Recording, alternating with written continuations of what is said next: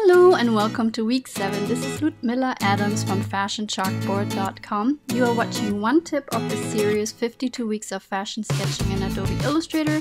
And this week we are going to learn how to create a brush that will let you create a box pleat skirt or use the box pleat in any manner that you'd like. And you're going to learn how one component can be changed into other brushes so that you can quickly create a little bit of variety there. Remember that you can download the flat sketch in the free member area at fashionchalkboard.com. The link is below the video. Alright, let's begin. So let's analyze what is coming in the file so you can take this apart. And another thing that I want to hint at really quickly is that there is certain things that are a little bit more unfinished and problems that could occur. So I'm giving you guys a couple of hints. I'm not going to demo how to fix it all. It's just some ideas. So for example, here, these are two different brushes, even though it looks the same. And the reason that it works out kind of nicely is because the bottom here is straight across. And then the second example, you can see that the skirt on the right has a little bit of a gap. So I'll give you guys a solution what to pay attention to when you have a brush that's a little bit more on the angle on the side. And then the third one as well. You see how there's a tiny little gap here. So even though once again it looks like it's the same brush, you can see as I jump around, or once I click here, it jumps from one brush to the other one. And I named an incorrect copy. And this one actually has a clean finish on the side, and I have that in the examples. Okay, let's begin. So the very first brush that I created is right here, and when I take this apart in my direct selection tool and I click on these components and pull them apart, you can see how it's literally just 3 little pieces, and they all started off in the same way, which is a rectangle. So I'm going to click and drag with this rectangle. And then right away what I can do is just make a copy with Option Drag. Kind of put this over here. This one in the center. I just take my direct selection tool and activate the path.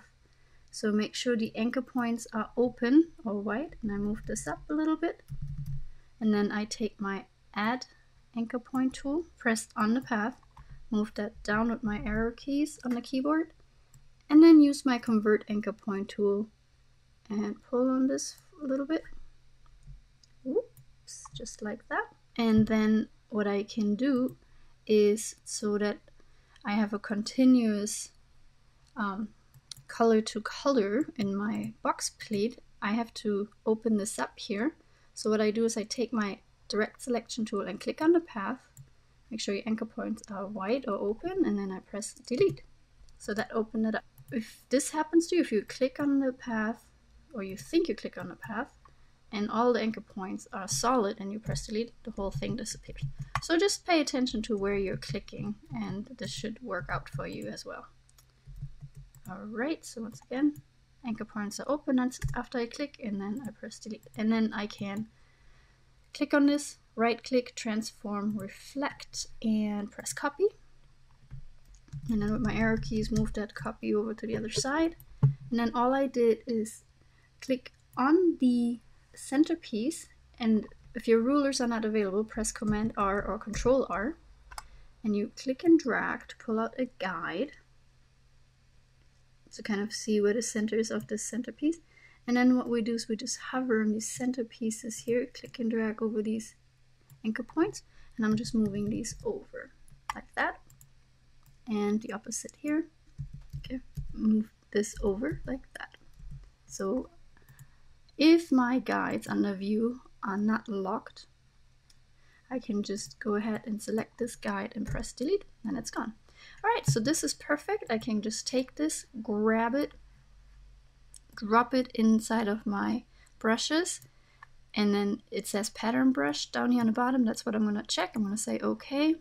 I'm going to ignore the outer tile, and I'm just going to press OK. Alright, so let's test this out. All you need to do is draw a line. You can use your pen tool or just the line tool, and then press on that brush that you just threw in there. And that looks nice. To make it into a skirt, all you would have to do is just add an anchor point in the center, move that anchor point down, and then curve it with your convert tool. And it's your anchor point tool now. It used to be your convert tool, so I have to get used to that. And you can see how that's taking the shape of a skirt. Here you can see something called expanded outline, stroke only. So what this means is that some of these parts are literally just 3 pieces, and each piece has a simple fill and a stroke. And then these parts here, if I take them apart, you can see how there's a piece that has just a fill. And if I double click here into my group, there's a piece that actually has also just a fill, which is weird, right? But it's because I expanded it so that we can avoid some of these gaps. Now on a straight part, like the flat edge that we have here, it's really easy to just leave it with the stroke. But when you come at an angle, I'm going to zoom in with my magnifying tool. You can see here, right here on the bottom, how the color is actually in the center almost of the stroke. So as a comparison where I expanded it, see how I can reach and make it all flush at the edge?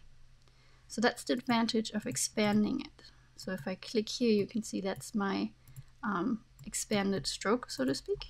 And I can move this and kind of make it go wherever I want to. And that will help me avoid some of these gaps that could be created, as you can see on this lovely example right here. Okay, so let me just show you quickly how to expand, and then we're done. So all we do is create pretty much the boxes that we created. So like this one was created in the same way. And I'm just going to ungroup this for a second. Alright, so when I have this piece right here, all I need to do is go to Object, Expand, expand the fill and the stroke. And then once the fill and the stroke are expanded, you can ungroup this one more time here, like that. And then when you can take this apart, you can start pulling on these anchor points. So click one of these anchor points, pull it right here. Maybe move this one back. So you can see how easy it is to arrive at this result. Couple more quick tips. Let me zoom out right here. I gave you guys pretty much all the different widths, but try to play around by just simply changing some simple things. Like you could change the length of your skirt by simply clicking on top of your anchor points and just moving them up or down, and then dragging them into your brushes and create a new brush and try that out. So you can do a mini skirt or a really long skirt that way. You can make the box pleats wider, press on one side, count how many steps I click, and then I do the opposite. Or sometimes I just click on one side and then reflect and copy to the other side. So however you can make the left and right the same. And then I had spoken to the fact that some of these skirts are unfinished. So sometimes I mock it up and I just simply take a black stroke and I would just draw a simple line, and then I would group this on top of the actual skirt, make sure it's the right stroke or point size rather. In the future I will talk about how to create a brush that has multiple components. So for this here you can see how we usually use the side tile, and then you can add a starting tile and an end tile. And that's what I did for the third example. So I'm just going to let you guys take it apart, and you can do this by clicking and dragging, pulling it out and analyzing it that way. Okay, thank you so much for watching. I hope you liked the video. I hope you get some inspiration to play around, change the color, make it wider, make it bigger, make it shorter, whatever you need to do. Leave me a comment below, subscribe to the video, maybe hashtag flatsketch52 what you created with this. I would love to see this on Instagram. And once again, thank you so much for watching, and see you next time.